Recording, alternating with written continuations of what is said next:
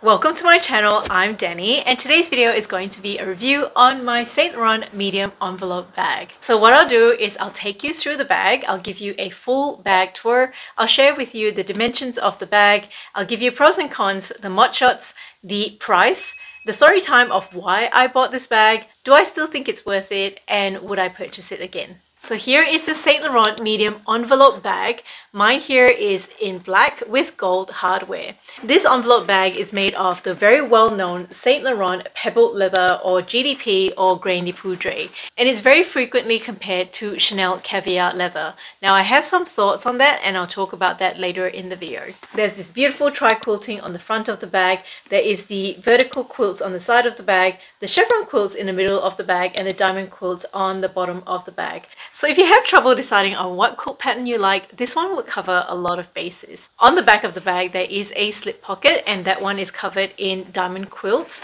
There's the beautiful YSL logo on the front there, and it is secured with a magnetic closure which is relatively tight. On the inside of the bag, this portion is the GDP leather. There is one main compartment of the bag, and that main compartment is lined with fabric. There's Saint Laurent Paris embossed in gold over there, and also a Saint Laurent patch over there. It is one main compartment and a slip pocket over here. This bag has 4 grommets, and through the grommets you can pull out the straps. Because of the 4 grommets, you can double it up to make it a shoulder bag, or very quickly convert it to a long strap to wear it long shoulder or crossbody. On the grommets there is Saint Laurent engraved on them. On the bottom of the bag there are no feet. On the magnetic closure, mine still has a sticker on it. It is debossed with Saint Laurent Paris. On the leather straps as well, it also says Saint Laurent Paris. Now it's really hard to see, but the bag serial number is on the label at the bottom over here. It is debossed in it. In terms of the dimensions of the bag, this bag measures 24 centimeters in width, 17 centimeters in height, 7 centimeters in depth at its widest point at the base, and the strap drop varies from 29 centimeters to 56 centimeters. So in this part of the video, I'm going to talk about pros and cons of the bag plus the story time, because it's just going to make the video flow a lot better. Now the first pro is that this bag, in my opinion, aesthetically is just stunning. Stunning. Just look at her. I love how she is really structured and boxy, so she looks really elegant, and I find that she can elevate any outfit. This bag does come in many colorways, and I've been obsessed about so many of them. The off-white one, the pink one, the green one. Now this bag I purchased in early 2020, around the start of the pandemic, and that was a time when I was still very conservative with picking my bags. So I went for the very practical black and gold. I also bought this because it reminded me of the Chanel Classic Flap. I did a whole video as to why I have not bought the Chanel Classic Flap. Now has this filled the gap for me? I'll cover that later in the video. I also already covered earlier that this bag has this really beautiful tri-quilting. I think this is iconic to Saint Laurent. I think they really nailed it. I haven't seen any other fashion houses do something as beautiful. Now, because the bag is so boxy and structured and beautiful, it comes along with all the cons of a boxy structured bag. The leather has to be relatively stiff in order for it to maintain its structure. For that reason, it's not that easy to open and get into. The magnetic closure is secure, but it's not too bad. However, in order to get into it, you do have to fight the bag a little bit. If I hold the bag like this, you can see how there's still a lot of memory in that leather, and it doesn't actually want to open up that much. Although I've owned this bag for 2.5 years now, I haven't had too much opportunity to use it. And part of it is, you know, not the bag's fault. I have a very busy working life, and I also have a little girl that goes to the beach and the playground, and I find this to be quite a fussy bag. It's not a bag that I can get in and out of really quickly, and it's kind of a bag that is too big to carry as a second bag with a diaper backpack, and kind of too small to use as a bag without a diaper bag. Alright, so moving on to what I think is the biggest con of this bag.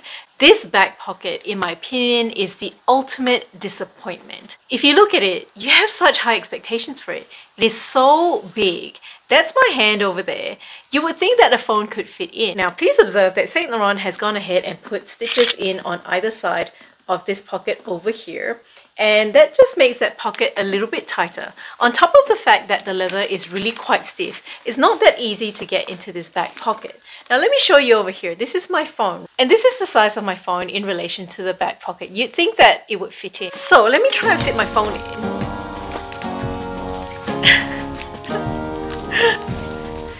There you go. Like, it squeezes in, and let me show you how tight this pocket is.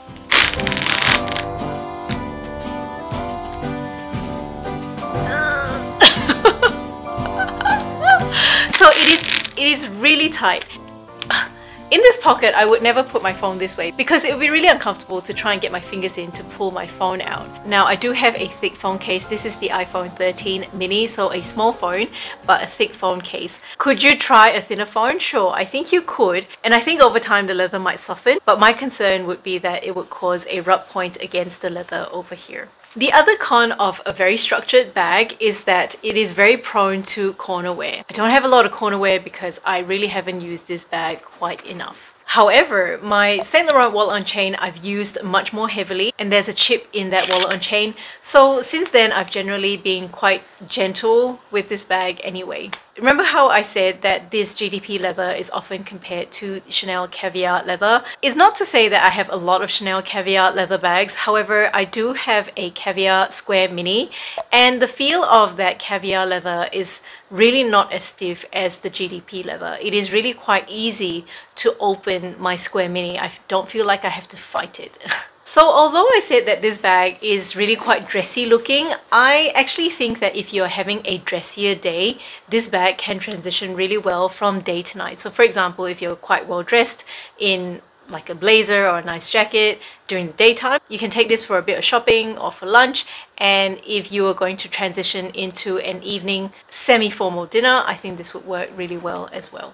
The other pro about this bag, I have to say, is the straps. I really appreciate that it's a combination of chain strap as well as leather panels. The chain straps really elevates the look of the bag, and the leather panels actually makes it really comfortable to carry the bag on your shoulder. I am 5'1" or 152 centimeters. When the strap is doubled up, I find that it sits at the perfect height for me. It doesn't go so high into my underarm, and also it's just the right height for me to reach my items. I also appreciate that it can convert to a longer strap. Now, when I do that with this bag, the strap is actually too long for me to wear crossbody or long shoulder, but I appreciate that the option is there just in case I need to wear my bag crossbody just for short periods of time during the day. The other con of the bag is these gussets on either side of the bag. They take up so much internal room and so much real estate of the bag, and you essentially have a very small space to store your items.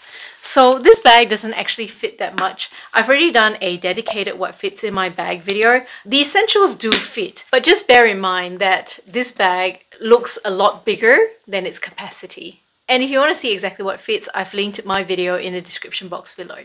The other con of this bag is that it doesn't stand that well. Now, when it is filled, it's probably a little bit better provided that you've balanced your items correctly inside the bag. But if the chains are out, it's not going to stand up on its own.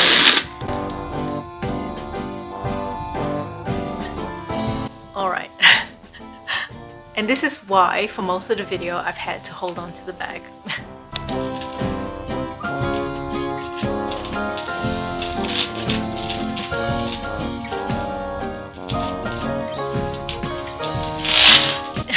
It's not going to do it. In terms of price, this bag currently retails for 3,350 Australian dollars on the official Saint Laurent website. When I purchased this in 2020, it was approximately 3,100 Australian dollars on the official Saint Laurent website. So about $150 price increase over the last 2.5 years or so. That's not as big a price increase as some of the other Saint Laurent bags. I think that is a reflection of the popularity of this bag. So although I still think this bag is relatively popular, I think it's not as popular as some of the other Saint Laurent bags. Back in 2020 though, I did get the bag slightly off retail, maybe $200 or $300 off retail, and that was because I found this bag on a third-party website. So I purchased it off Net-a-Porter. So Net-a-Porter is based in Hong Kong, and at that time the Hong Kong rights were all the rage, and I don't know whether that affected the stock and the pricing, but If you're looking for a discount, I would encourage you to not shop off the Saint Laurent official website or the official store. Look at third-party websites like Net-a-Porter, Italist, or if you're based in Australia, look at department stores like David Jones, because sometimes David Jones will have a sale and some of these designer bags will be included in a sale. And also remember that you can collect David Jones points. I've also heard some English retailers like Selfridges seem to have a lower retail price anyway compared to Australia, and some people have said that it's cheaper to purchase from Selfridges, and despite import duties and delivery fees, the total price is still under Australian retail price. Also, don't forget that you can shop via cashback websites. In Australia, I use cashrewards.com.au, and there are a ton of websites that you can get cashback from if you use cashrewards.com.au. Now, I have a referral link. If you go ahead and use my link, I will get a small commission. Thank you so much for your support if you go ahead and do that. In terms of whether I think this bag is worth its price point, I actually think it is if you are looking for a statement bag.